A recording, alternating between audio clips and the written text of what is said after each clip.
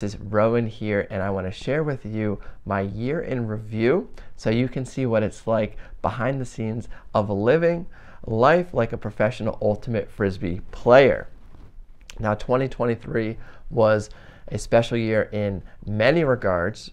First Team USA appearance, Club National Championship, and also many small things along the way. So let's dive right back in. The story starts at the end of 2022 when Truck Stop lost to Bravo in the national championship. From that moment on, myself and many others in DC were very committed to making 2023 the best year possible. One of my secret weapons as an ultimate Frisbee player and competitor is to go away in the winter for a little bit of a boot camp to get ready for an upcoming season. Now, in the past, I've done these in Panama, working with Felipe and company down there. But ever since the pandemic, my cousin moved to Hawaii. That's Dallas Johnson. That's my guy. He's an avid disc golfer now. But what happens is we link up in January for 2 to 3 weeks pre-season, and that's when I'll really start to hit the ground running for my training preparations. In and out of those training at the beach, I put on the cleats for the first time in 2023 there for a special Ultimate Championship. These are the stories that make traveling as an ultimate Frisbee player amazing. I got invited to a showcase game. Shout out Jason Anthonian. He organizes the Ultiworld in Oahu, and it's blossoming. So there was a showcase game. They had a drone out, live coverage, and I ended up losing. That was a heartbreaking game, but that was, again, the first time I was actually cutting and playing Ultimate for the whole year. Looking forward to that game again. Shout out to Oahu Ultimate. After that trip finishes up, some disc golfing and some Ultimate training, it's now on to February for the DC Breeze tryouts. We always do double weekend, so 4 days of tryouts to pick the new team. Of course, the Breeze also in 2022, heartbreaking loss right in my face when Jack threw that pass to Ben Yacht, ending another Breeze season. So we knew we wanted to make the best team possible, especially knowing that this was Daryl's last year coaching the professional world, and honestly his last year coaching. We wanted to go out on top. Right after tryouts finished, I got a really cool direct message on Instagram that essentially was asking my availability to come out as a guest of honor for an Egyptian Open tournament in Cairo. Now, a lot of times these things don't work out because my schedule is usually packed from April to October, but there was a weekend, this was actually in March 18-19, that I said, okay, maybe this could work. They flew me out to just kind of participate in this tournament, not as a player, but just more check it out, see how the MENA, Middle East, North Africa region was playing Ultimate, enjoy the Egyptian Open. It was cool. We got to go to the pyramids on the first day. They took amazing care of us, and yeah, a really special moment. They made this cool little poster. I don't know if it'll zoom in or if you can see it, but essentially what I did was I would show up to the tournament and just watch some games. I did a couple of wind throwing clinics. It was on the Sahara Desert, so there's a lot of wind. And then at night, I would do a couple of seminars, one on individual development, one on team culture. And it was a really unique atmosphere at a sports club. There was teams from all over. I think Lebanon was there, Kuwait was there. There was probably 4 or 5 countries represented, as well as the local Egyptian clubs. So it was always cool. That was my first time in that scene. Definitely look forward to coming back. But I was able to sneak away before the season for one little international trip, which you'll soon see are one of my favorite parts of this job. Now coming back to DC from Egypt, getting ready for the upcoming pro season, we have been sneaking away to the TEP, Torneo Eterno Primavera, Everlasting Spring Tournament down in Colombia. We did that back-to-back years, 21 and 22. Which is a cool preseason tune-up tournament for the Breeze. We get a roster of about 20, 25 going down and just get to participate in Colombian Ultimate, which is something I love ever since I've connected with of course, Felipe in Panama, and then Venezuela and Warao. Always loved the Latin scene, so getting a chance to play a local tournament there. I've done DV in Bogota, but Medellin is sweet. It's a beautiful stadium. You have the mountains and the houses surrounding you. And it's just, honestly, a little bit of fun, too. We go there, we play really hard, and, we get pushed, but also is a chance to kind of hang out with your teammates and start to get to meet everybody before the long season officially starts. Craziest part of TEP this year was there was a miscommunication on what field we were playing, and maybe the time too. So we ended up going to semifinals against double wide. We literally are running onto the field while they're 7 on the line, like waiting to pull. I think we asked for a little moments peace, moments break. I don't think they gave it to us. I'm just saying.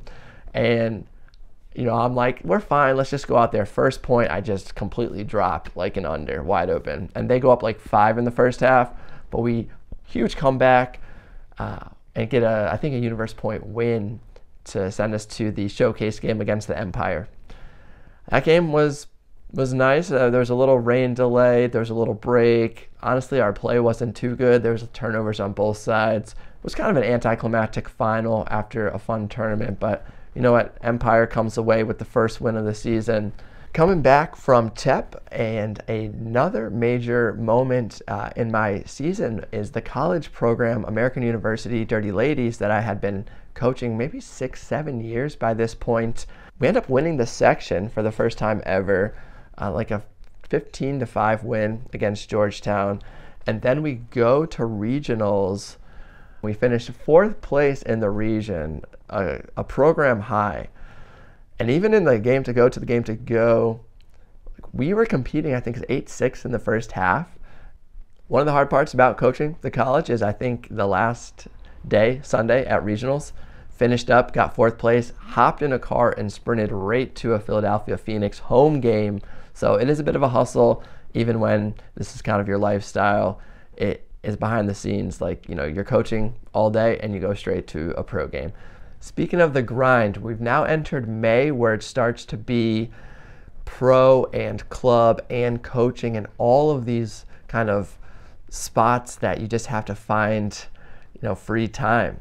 I think Alex Crew, our coach on Truck Stop and assistant on the Breeze, counted up all of our practices, and there was over 100 this year, which is kind of crazy. We went early. We started early with the Breeze in February, of course, going all the way to October with Truck Stop. So 100 days of practice or tournaments can be long, and you start to feel it in kind of that May, June once the club picks up. For me personally, since I was able to get to Hawaii and start my training early, I had been getting ahead of these long nagging injuries that, both of my hamstrings had been kind of impacted. 2021, I was barely moving. 2022, I still had to wear 2 hamstring sleeves on both sides, so 4 hamstring sleeves at Club Nationals. And even though I was able to walk away, Club Player of the Year, it was just still these injuries that are kind of impacting what I can do. So this season, I get ahead of them early, and I even am able to get a full workout in after an early June or late May Toronto Rush game. Like play Rush and then lift, and I'm like, wow, I'm starting to get my body back. I'm starting to feel like, this athlete again. And all of a sudden, in early June, we play the Flyers on Friday night. Joe White goes off for like 10 goals. I try to guard him. I think I did pretty good on him, but he still got me for like 5 or 6 of those goals. And that night, me, Johnny, Tyler Monroe, and AJ are all on the Beach Worlds team that, this tournament has been taking like 3 years at this point. And we go all to a practice weekend. So we get in the car Friday night, we drive 4 hours to Virginia Beach, and we get to Team USA beach tryouts. We're all in this tiny Airbnb with like maybe 3 bed spots. All these players, Antoine's cooking, he's over there. Me, Jimmy, Chris, all on the floor in this little tiny corner. It's unbelievable stuff. But anyways, the second hour into practice, when our first scrimmage, I just make a normal undercut, and Antoine is trying to defend it at a different angle. and just like our feet kind of get tangled up. And I think he goes out for an injury sub. I kind of finish the point and then go out. And then within 2 or 3 hours, like I just couldn't walk. It was scary, and I'm a little bit worried. Then I sleep and I wake up, and the next day, like I like still can't put any pressure on this foot. And I'm like, whoa, like did I just break my foot? I'm Googling how long am I gonna be out? I'm like, I just got healthy. And when I go back to see Dr. Pete MacArthur, local legend, ultimate player, a good ultimate player who's like the sports doctor for the Nationals or the Redskins or all these pro teams, he says it's not broken, probably just a sprain, which is good news at first, but it turns out to be like a really impactful injury for me on the field. All of a sudden, I'm like trying to play defense at this point, but now Daryl and the captains are like, I can't even stop, so I can't decelerate. So what's happening now is I'm trying to play defense, and of course I'm playing handler defense because there's a hole in our roster, like that's where they wanted to put me. So I'm chasing all these squirrels around, and I think in a Montreal game, I come out with this injured foot, and I just get this guy who's just running and stopping and starting, and it's just bad. I look horrible, like on film. I can probably show some clips here. But then it's like, okay, well, that was the experiment that I was going to play defense over. I'm not even playing good defense. So they think moving me to offense would be better for my foot because I can control this injury from there. Meanwhile, the training has completely changed. Now I can't run, I can't work out, I can't lift. So I basically play, rest all week, get the foot okay, and it just turns into this bad spiral. So for 4 to 6 weeks, I go to offense. The offense still doesn't look that great. My offense does not look great. I'm turning the disc over. The foot's still injured. And after this, what happens is the lack of training, I think. We go to this New York game, and I play through the foot, but since I'm not training, now I had some of like a reoccurring hamstring strain in that game, and now I have the foot injury, the hamstrings are acting up again, and all this work that I put in I felt was just completely gone. And it's just how kind of the pro season ended up for me, where I was pretty healthy but just not fully ready to go, and that hurts my game, where I can't create separation or I can't run. Now players can just front me and it's just over. So honestly, a little bit of a lackluster regular season for me on the pro scene. That ailing foot injury really set me back a little bit more than I think a lot of people knew. The one silver lining with kind of the injury, and really took away time on training and going out and throwing and working out. But what I had been doing is I linked up with Jack Williams. This is a big thing for this year. And we put together kind of a training program for players looking to learn how to practice. So we created this drill library with like 50 drills. We send out a weekly workout and all the drills on the side if you want a second. And it kind of gave, this is a long-term dream I had to make this program. So I linked up with Jack in June, and we shot some drills, we did some work together, and that was super fun, getting out and seeing him and kind of sending this out into the world. So the Excel Ultimate Training Program was super cool, and again, I've been working on it for years, and I finally was able to launch it with Jack's help. So if you want to train with Jack, we'd love to have you in the program. On that trip too, I was in Brooklyn, where everybody lives. I suppose I went over to link up with Jimmy Mickle for another special treat in this season, to sit down and hear his ultimate story. Johnny Malks and I have been doing a podcast now for 1.5 years, one throw at a time, which has honestly been kind of my favorite content right now to make. Just really hang out with Johnny, talk ultimate, talk team culture, talk goofy stuff. So I was able to link up with Jimmy on that podcast. Everybody wants to hear from Jimmy, so we got his story, put that on YouTube and on our Spotify. So if you didn't get a chance for that interview, highly recommend it. Definitely one of the best memories of the past season. As June fades into July, we start getting ready for the AUDL playoffs. This time, when we get past Boston in the playoffs to get to New York, it's crazy because we go up to New York and right before the game, we found out that Babbitt and Lithio, Jeff Babbitt and John Lithio, both like their top O-line deep cutters and just impact the game so heavily, are both out. So Ben Yacht's going to come over to offense and there's going to be different matchups. So we honestly are like, don't know what to think. This is just an hour before the game, all these little mini changes, and then the game starts and New York is just playing like perfect. It's incredible.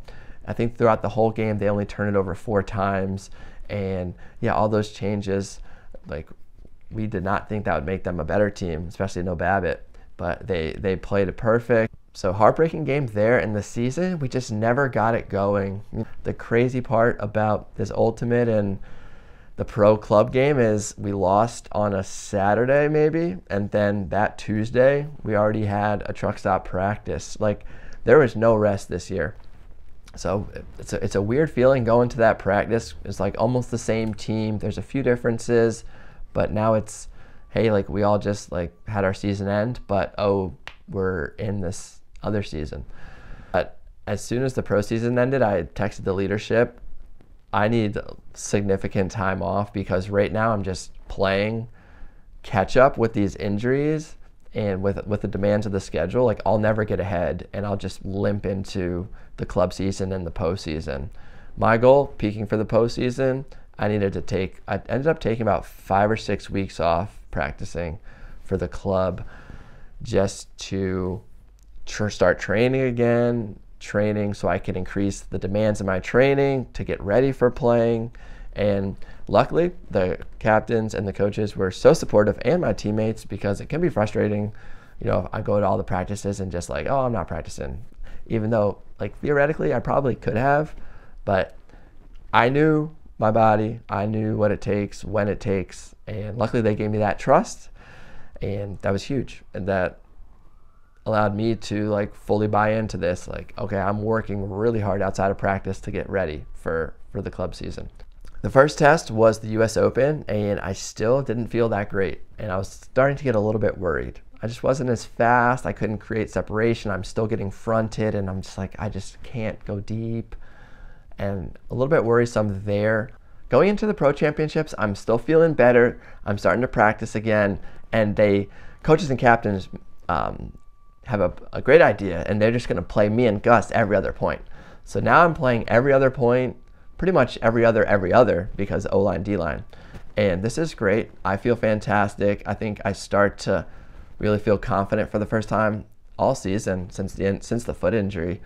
And that's great because confidence is something that kills me. Like, I'm very confident, but I do sometimes doubt that, and I'm definitely not at my best when I'm not feeling confident.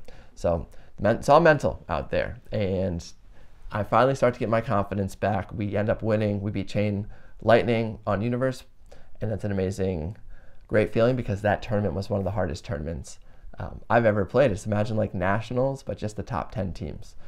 So very good, feeling good about that tournament. Team's feeling good, and now it's time for the postseason. This year, we're going in as the 1 seed again, and they do this new thing, USAU, where they don't seed nationals according to rankings. They seed it according to like a drawing of different pools. Nobody really gets it too well, and it definitely has mixed reviews, mostly negative reviews.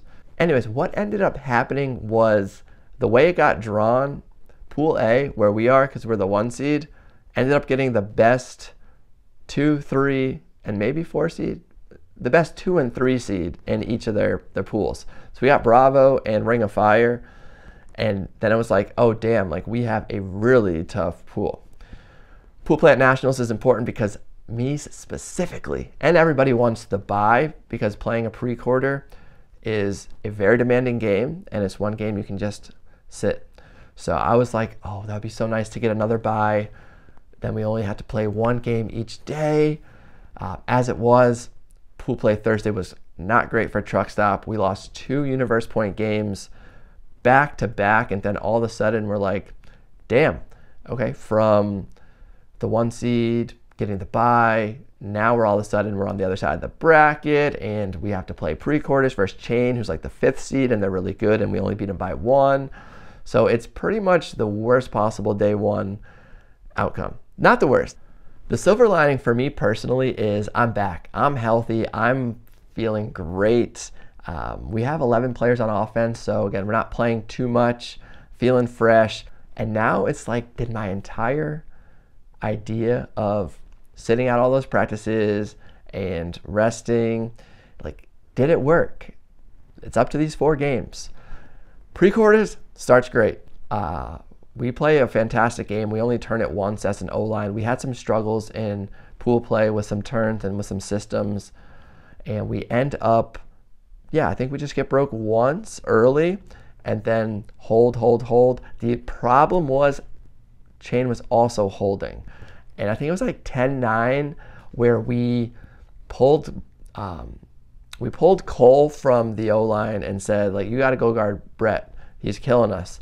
And I remember vividly, like, I was so pumped. I thought that was a great decision. And I just, like, go over to Cole and I say, go win us the game. Like, that was I think that's on video. That was a really cool memory. So we'll get to that in a second.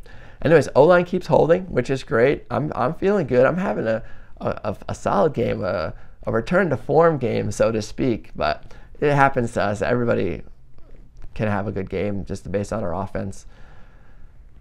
Comes down to it, and guess what? We finally break late, and then at the end of the game, Cole Jurek gets a layup block on Brett to win us the game. I knew it. I had a feeling it was going to happen, so shout out Cole for getting the job done there. Pre-quarters, we played Dig. You've heard about this game. Crazy going into it. Before the Chain game, they asked the interview, like, oh, like, you excited for Boston? Yeah, excited for Boston. It's kind of like a little rivalry now in the AUDL. I'm also from there for a year, maybe 2 years there. Yeah, so definitely looking forward to playing Dig. It's a weird, the wind picks up and it's just like kind of a cross up downwind, and Dig comes out with a great strategy. They like are putting us on that sideline and then just like pulling all their players into the lane and poaching. And that strategy, like, it really worked. They were putting a lot of pressure on our handlers. We like to reset the disc and move it, but we were fighting to get open. I think both of my turnovers at Nationals came in that game just because, like, the pressure was high and there was just weird defensive looks that we weren't, and I wasn't really comfortable with. So I thought they called an incredible game. We were up for a while, and then they made like a 3-break run, including one where I'm just waiting. We turn it, and I'm like, okay, they're going to huck to Orion. I know this. So I'm not even playing defense. I'm waiting for it. I see him go deep. I beat him to the spot. I box him out perfectly, and he still roofs me. It was insane. That play, another vivid memory from Nationals. So that 3-goal run puts them up 1 and the disc. So I think we have to break twice to win it late. They march all the way down at, I forget what the score was, 13-12 them or something, and they miss a throw at the end zone line. And now I think we break there to tie it, and now we have a chance. Maybe we hold and we go to Universe after like a hold situation. Universe comes and they work it all the way up the field, and if you haven't seen it, basically they throw a game-winning goal that's contested strip, and it goes to the observers, and the observers say no strip, Truck's ball. We get like a stall 9 crazy catch to stay alive, Chuck. Then AJ throws it to fall on the goal line, and then there's another stall 9 crazy throw, hand block catch, and Truck Stop miraculously is moving on.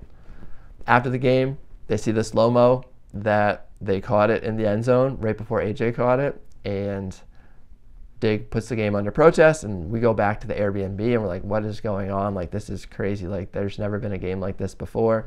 USAU says there's no calls, no overturns after that, and Truck Stop has a second life. Definitely weird vibes at the Airbnb. But I remember the semifinal game the next night, talking to one of the players on ring on the sidelines, like, yeah, it's such a weird feeling, but all we can do is give you our best game. And that was a really fun game. Playing ring in semis was special. Semifinals, everybody's kind of at the complex under the lights.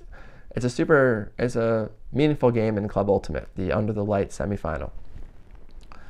Luckily, semifinals is Truck Stop's best round at Nationals. We played almost a perfect game against Pony in 2022. Same thing against Ring. We only had 1 or 2 weird breaks, including just like a first throwaway, and they put it in right there. But throughout the game, it was just kind of going our way. Our defense looked really good. Thomas Edmonds got this crazy block, which was amazing. And then down the stretch, I got a little bit greedy. I was feeling it, so I threw some fun ones. I tried to throw this backhand blade to Johnny, but it kind of got a little flat, and they made a good play on it. Luckily, they survived there. Earlier in the game, box is wide open, and there's a blown switch, and I just tried to throw him this fastball, but it kind of popped up, and thank God it did, because that was like an incredible play, a jump sky clap catch on 2 players. So Christian, you're welcome for throwing you a bad pass. I know you're wide open, but it worked out well in the end. Then coming down the stretch, yeah, a couple crazy ones. On game point, I remember looking off Gus, and I did not remember in real time that he got wide open on his second move right as I'm looking away. And I end up just locking on to my boy Johnny Marks, of course, co-host, great friend, and throw him this back shoulder huck. And yeah, Saul almost gets it, but Johnny makes the play, and we are moving on to the championship. Super fun game all around, one of the best ones from Nationals. Championship game comes up, and the first half was pretty interesting. They just had a bunch of scrappy defenders. I'm so tired at this point. Like, that extra pre-quarter game crushes me. I don't even warm up. I'm like, I do not have a warm up and a game in my legs. So I'm just like watching warm-ups, jogging, doing my thing. And then I'm like, I'll just warm up the first couple points. Like, it was that bad. And I'm not the only one feeling like that. Everybody's tired. I think Taimon said he didn't sleep for 2 days. That happens at the end of the tournament. So I'm warming up the first couple points and getting the legs into it, and they're just throwing these scrappy defenders at me, and I'm like, oh, this is going to be a long game. Then we finally, I think, go to half up, and then they're bringing in Johnny, of course, for the halftime intermission. Also, at halftime, our coach shows up, who had been in the hospital. He had a pretty bad leg injury, like getting away from a dog. So that was horrifying to hear. We all heard that morning. But he battled back and showed up at halftime, so shout out to crew for that. So there's a lot going on. Johnny's coming, our coach just came. We're in the national championship where we're actually up at half, and second half comes up, and they definitely start to throw different looks at us. He's a wild man. He's a genius. He's like making all these poaches. But luckily for me, I'm much more confident playing that like poachy smart game than getting open against like the scrappy defenders. So I started to find more space, open up a little bit, finally connect with a few players, and then hit Cole down the stretch on a nice cut. And I've always wondered like what it would feel like when we won the national championship. And what happens is we get a turn. Thomas, another incredible block, one of the craziest ones you'll ever see. He's running past Pavel, not even looking, but puts his hand in the throwing lane and gets a hand block. It was sick. And then all of a sudden we're on offense. When Truck Stop's D-line's playing, we're on the sideline supporting, yelling, screaming, trying our best. But when they play offense, I just always go into the shade tent and relax. Like, there's no need for extra instructions when they're on offense. Just let them play. So I'm going to the shade tent. Johnny also comes to the shade tent. So like, we're just sitting there. We're not talking. And we're just kind of watching. And we see the huck go up to AJ, and like I said, I've always wondered what it would feel like when, you finally win. But this one was just like rip the Band-Aid off, because it gets macked and Musa comes in with a trailing edge catch I didn't see coming. And then Johnny rushes. I just follow Johnny and go find Musa and AJ, and that was it. That's the first club championship. Immediately that Sunday, that Sunday night, I have to fly back to Maine. I had such a busy season. I needed a quick break because I had Beach Worlds on the horizon and also a month-long trip to China. So I had 8 weeks out of DC. I went home. Flew back from California to Maine to recharge. Maine is where my Roxbury crew lives. Danny, Warren, Chad, Stephanie, Sarah. That's the people I always go see. I get a little disc golfing in. I can breathe. I just kind of take that mental break, and just within 4 days have to go right back to California for Beach Worlds, which is a little bit crazy because I get there and it's like a 3-hour practice and then a 2-hour meeting, and then the next day is like another practice, and I'm looking around like, this is a like, let's go to the beach. Let's celebrate. But it was a pretty intensive tournament. I thought it was definitely going to be something else. The intensity ended up helping us. We won the gold. We played well, and the coaches really helped me become a better beach player, which is great. And they did a great job with the team. But we found the time to have fun and be as a team. I was just being dramatic, but this is kind of like a running joke throughout, where it's like, oh, we have two practices in one day. Like, okay, maybe no party, maybe no beach time, but yeah, all in all, great time, and really close game against Canada in the semifinals. A little bit nerve-wracking. Yeah, I think it was like 10-10, and Ben threw this kind of hot upline to me. I was like, this was the tournament for me. I was like, if I miss this, I'm so exhausted running on sand, I'm not going to be able to play any defense. So I was able to channel it, get the layout. I'm off. People are like, why are you wearing pants and hoodie? I hate the sun. I don't mind the heat, but the sun kills me. So I'm out of the sun. I'm wearing Jimmy's jersey all tournament because my roommate, Thomas Edmonds, was supposed to bring mine. He forgot. Sabotage. So now I don't have a jersey. So I'm asking first day, I get like Harper Garvey because he's playing on the mixed team, different time. I get his jersey, then I get a coach's jersey. Then Jimmy comes. He broke his finger at Nationals. He can't play. So Jimmy gives me his jersey. So I rock the 23 and Jimmy all week, which was amazing. And yeah, we ended up getting great team time. And me, Johnny Malks, Christian Boxley, Chris Kocher, and Jimmy Mickle all squeezed in one room. I got the top bunk, Johnny and Christian on the bottom bunk, Jimmy and Chris they had some couches or some couch cushions on the floor. But that's the vibe you get when you hustle an ultimate Frisbee. Those are the best times in the world, though. It's not like we all want our own hotel space and we want the crazy 5-person in the room. So really fun week. The next day, I still am not done. I jump on a plane to go to Shanghai, where I do a 5,000 kilometer, 3,100 mile tour with Ivan, a local coach in China, and we just do 22 clinics. Yeah, and that was a crazy experience. I won't go into the details here because I'm doing a different video for that trip. And yeah, thank you for just listening to my journey in 2023 on kind of what it's like to live ultimate Frisbee. I'll try. This is a good time. I can't say guaranteed, but if you shoot me a DM on Instagram or you have questions, maybe here in the comments, I'm happy to share some more. And yeah, much love. Again, thank you so much, YouTube. You kind of made a career for me here. I wouldn't be able to do what I do without you, and especially the Excel Ultimate patrons and subscribers there. So really appreciative to everybody who watches these videos and takes time to follow some of my content. Hopefully I can continue to create Ultimate Frisbee stories and more things moving forward for y'all. So much love. That's 2023. Looking forward to my Hawaii trip, early 2024. That'll be a nice recharge spot too. Peace.